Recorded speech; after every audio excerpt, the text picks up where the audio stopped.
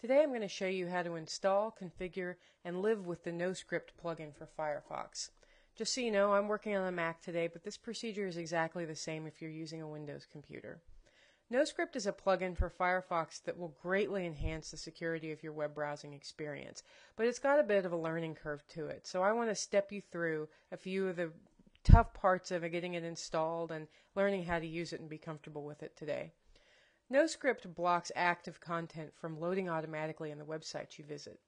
Active content are things like JavaScript, Flash, Silverlight, and other types of content that load automatically when you visit a website.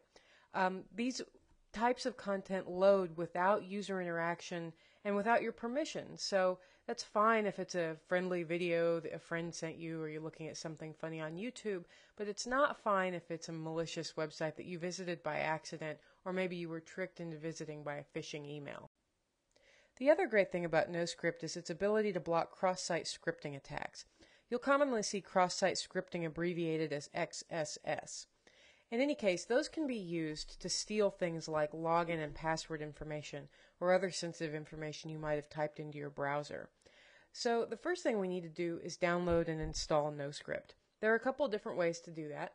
The first way, and one of the easiest, is to just visit noscript.net.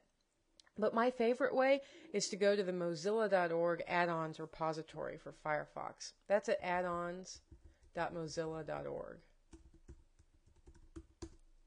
So we're going to go to that website, and we're going to do a search for NoScript. Just come up here, type in NoScript, all one word. And then we'll come down, and here it is. It's the first thing in the search results. We're going to click Add to Firefox. So it prevented this site from installing software on my computer, but I trust mozilla.org, so I'm going to click Allow. And now it says install add-ons only from authors whom you trust. That's really important. They don't just put that up there for their health. There are websites other than mozilla.org that have add-ons for you to install in Firefox, but you only want to install add-ons from websites that are trustworthy. It is possible for malicious people to sneak bad add-ons into Firefox. But I trust NoScript, I trust mozilla.org, so I'm going to click Install Now. Alright, it downloads and installs the NoScript plugin. And in order for it to work, we have to restart Firefox. So I'm going to click Restart Firefox right here. We can see that the only plugin we have installed is NoScript, and we've got a few options here.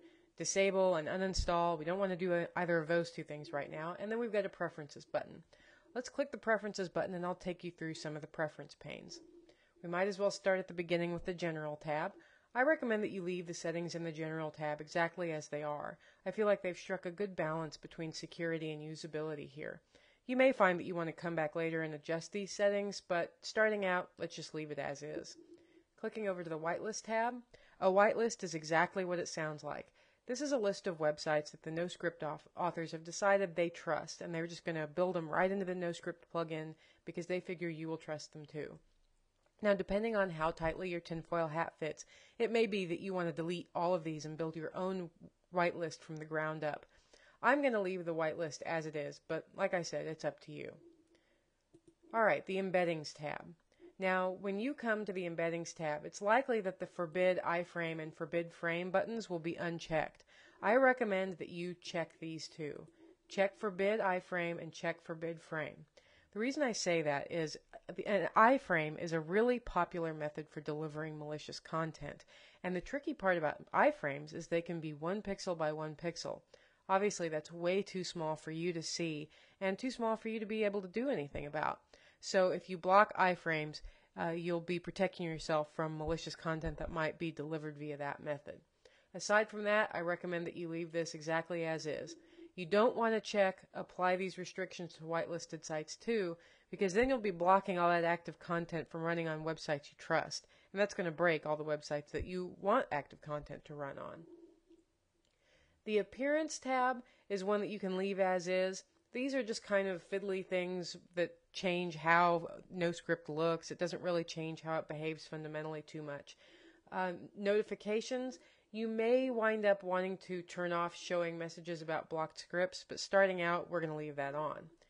Advanced, I would leave exactly as it is until you become a more powerful NoScript user and have a better idea of what you want out of NoScript. So we've made the adjustments we need to make, and we're going to click OK. Okay, so we've got NoScript installed and configured the way we want to start out.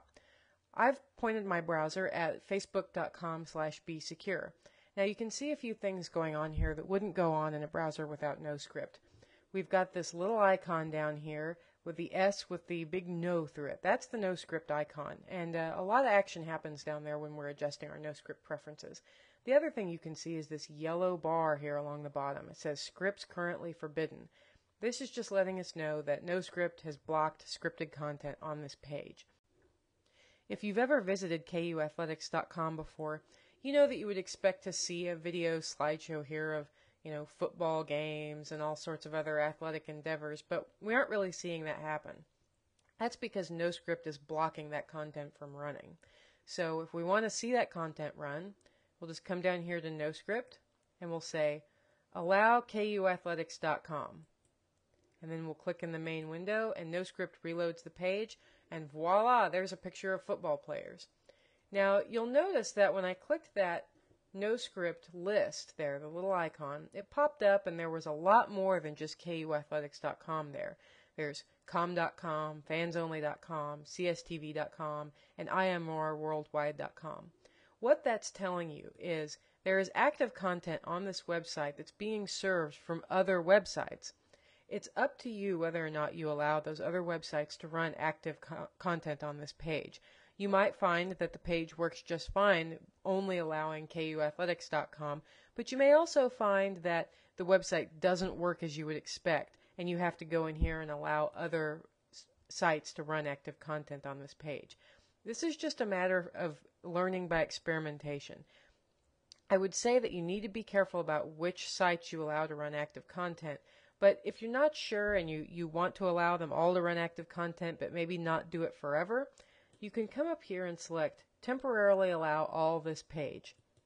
So we select that, and now all of those other websites are allowed to run active content. And you can see that we've got a few more ads and a few more buttons and maybe some different things that are animated, and this little icon for the store. Those are running now. So clearly we were blocking active content from running by not allowing every single thing on this website to run its scripts. So if we look here, oh look, it's added a couple more. DoubleClick.net, I know that's an ad network, so I'm not going to allow it to run.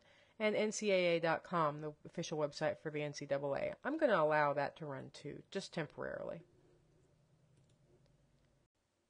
Okay, here's a website that a lot of you are going to need to use, KU Outlook Web Access. Now you'll notice that this website is displaying an error message, and some websites do that. They're smart enough to check to see if scripts are allowed to run, and if they're not allowed to run, they'll either display an error message or they'll kick you over to a website that tells you that you need to change your browser settings. We know that we're running NoScript, so all we have to do in response to this error is allow scripts to run. In this case, we're just going to click on the NoScript icon, and we're going to say allow ku.edu. Then we'll click in the browser window, it reloads, and look, that message went away. Now we can log into Outlook Web Access and use it exactly as we would normally. So that's it. Now you know what you need to know to install, configure, and live with NoScript on a day-to-day basis. Thanks for watching. If you have more questions or want to learn more in-depth information about NoScript, you can visit their website at noscript.net. Please visit our website at www.bsecure.ku.edu.